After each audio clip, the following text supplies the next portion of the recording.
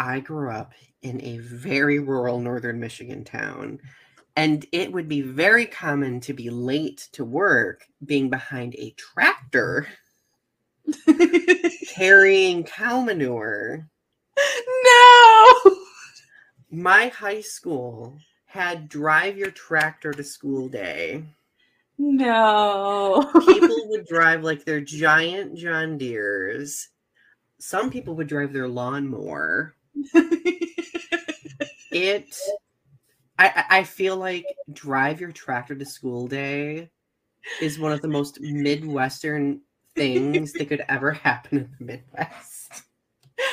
Yeah. I can't even. Yeah. Like, my little gay self witnessing drive your tractor to school day, like, I was just like,